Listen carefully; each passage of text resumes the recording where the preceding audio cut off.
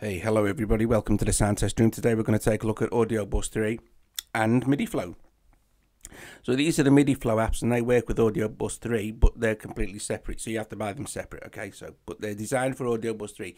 You don't need them to make Audiobus 3 work, but they're very, very handy, as you shall see. And they're well worth it as well. I think they're $8.99 for all of them, or $1.99 each, because you might not need all of them. Anyway.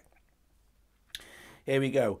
Audiobus 3 now lets you do other things. So if you're not familiar with Audiobus, I have a couple of videos on the channel. You just need to search Audiobus setting up or getting started the sound test room. So the sound test room Audiobus, and you'll come up with some videos for Audiobus and Audiobus 2. And then you can watch them and you'll get an idea. But most people watching this will know, and they'll just want to know what's different about Audiobus 3 because it's a separate app and you have to buy it. Well, there's a lot of very cool changes.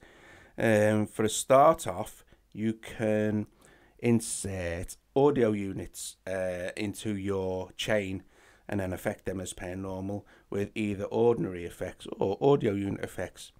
Now, if I record an audio unit in, say, Cubasis, it will record MIDI data.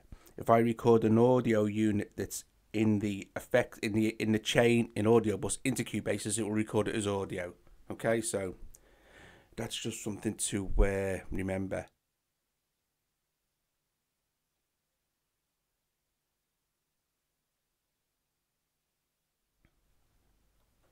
Right, so moving on, MIDI. Now MIDI is the big massive thing here now for Audiobus 3. You can do all sorts of very cool stuff like via MIDI routing. And this is where your MidiFlow apps will come in handy. So let's, for instance, say I have my MIDI USB keyboard. And I have it, like, obviously I have it plugged in, as you can see. And then I'm going to choose an audio unit, because we can use audio units now. And I'm going to choose an audio unit for that to control. So I'm going to use VirSyn Addictave Pro. And it is. And I'm going to choose a sound, see, and we can choose from sounds here, so we can have, like, say, yeah, that's nice, that'll do it. So that's cool. Now, at this point, if we go to audio, you will see that our it's been added into our chain, and we can affect it. We can put whatever effect we like on it. So all three things are all joined together. And there's our mixer for, and we have and we can mute it and solo it if there's more, obviously, because as the more gets added, it all gets automatically added. Now, if you haven't got a MIDI keyboard plugged in and you want to be checking the volume, all you need to do is hit that little note, and it will do that little arpeggio for you, and it'll be the same on everything. It'll just play it like that. And that way you can set your levels and everything without constantly going backwards and forwards to your MIDI keyboard. Now, here we go. We're going to add another one now. We're going to add another keyboard, another USB MIDI keyboard. And on this one, I'm going to put, let's see, Arturia iSEM. Wait, for Arturia to launch 3 hours later.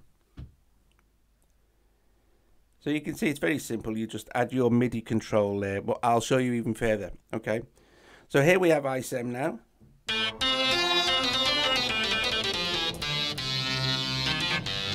So we have the sound from Addictive and the sound from iSEM. Now we could go on and on and on, depending on the power of your device and everything and all the rest of it. And now we have a nice layered.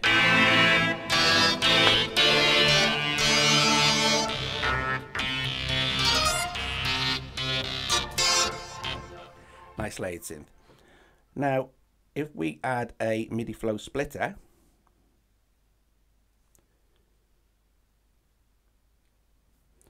and we add a MidiFlow splitter to there, and then we tap on that, you'll see the Audiobus now and the MidiFlow app is automatically routed and channeled our two synths and split them in half.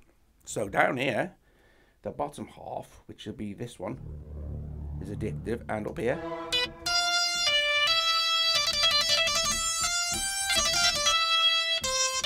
is iSEM. Now we can change the position like that.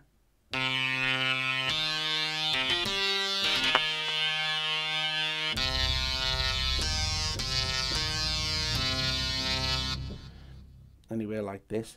And if we had more synths added, we can add more and more and more and split them anywhere over the keyboard. So we're not limited to just 2. You can add as many as you like, as many as your iPad will deal with or whatever. Also, it's that easy to just change them around. So say I want iSEM down the bottom, so you just do this, right?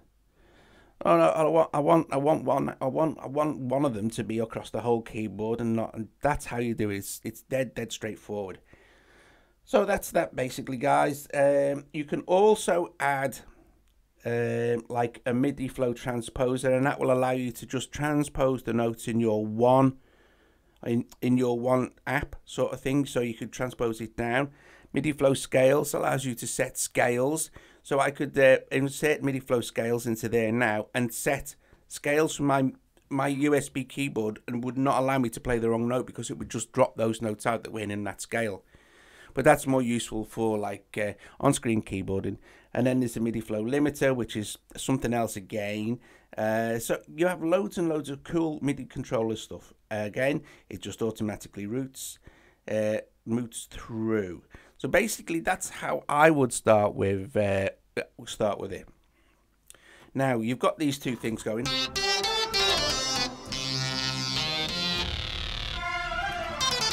Oh, so now I've got it down the bottom. Now, here's where it gets super cool. Super clever. We add this. Now, anything that will allow you, that you have control, will control MIDI, you can now add in just straight in. So I can add it again there, my USB MIDI keyboard, and I can set up another synth and have it split it. But I'm going to add Fugue Machine now. Now, if anybody knows what Fugue Machine is, it's another app, okay? It's very, very cool. It allows you to, well, I'll quickly show you what it does. So if you find it somewhere here. Fugue. Oh, where is it? I don't know, there it is. Right, so this is Fugue Machine, just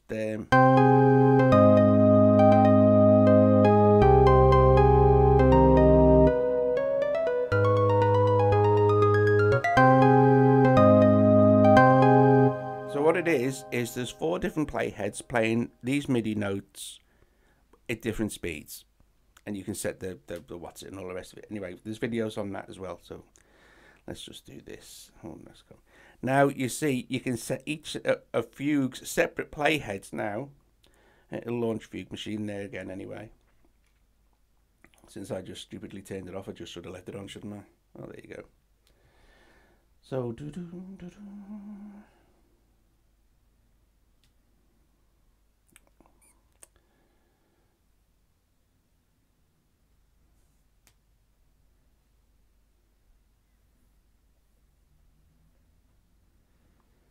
So there we go. So there's playhead 1, and this is now I can now choose. Now nothing will happen if I press play on Fugue, but because I need to add a synth. See how cool this is now? See how cool? So let's add let's add this. Let's add a poison. And I'm not going to go on and add all 4 playheads because, you know, like I said, we'll be here all day. So let me just see what Poison's doing sound-wise. I don't want it to be too harsh. Let's see. There's a lot of quite harsh stuff in Poison, but there you go.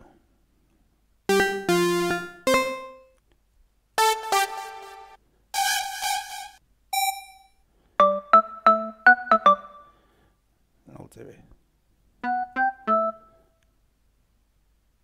Right. So if I press play now,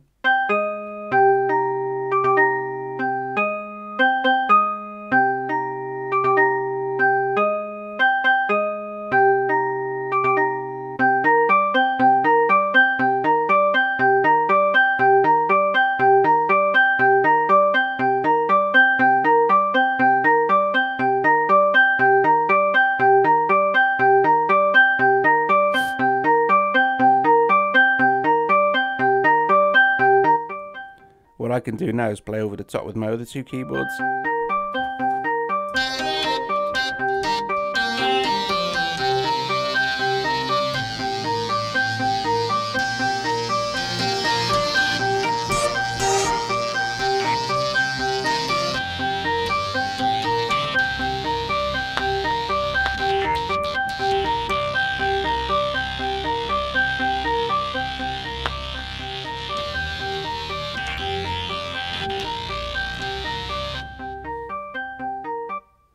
And then you could add another pew playhead. You could add drum machines. It's cool beans. And always, it's always getting added. So you can just add your ordinary audio effects now. For instance, let's see. Let's add a...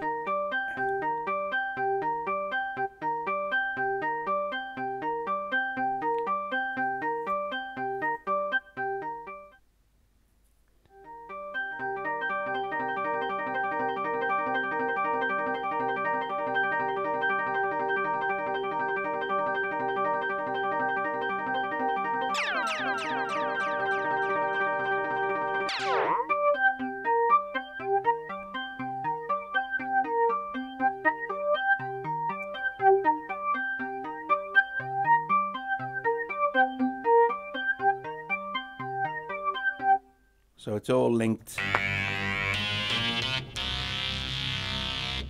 And then you have your mixer control again, your audio, you can start routing to your DAWs. Now, like I said, I won't go into this, but if I added Cubasis to each of the separate ones in Cubasis, would each have its own separate track, which is also very, very, very cool and useful. So guys, there you go. There are some of the new features of Audiobus 3. You have settings here so you can see what's going on. You have a help menu. You can set, like I said, now for instance, I could completely save this and then recall it at any time and it would remember everything. The MIDI stuff is super cool. I think I've gone through most of it. The way you split, you can multiple pile up, and it's just so clever. So very clever. Thank you for watching, guys. If you have liked the video, please subscribe to the YouTube channel. And if you can become a patron, please do, because, you know, I have to make a living and I'm very, very poor. You know, I ain't kidding. And not, you know, not mega well. So anyway, thank you very, very much for watching. And I hope you guys enjoyed this and found it quite useful, you know. Okie dokie. I'll see you guys later.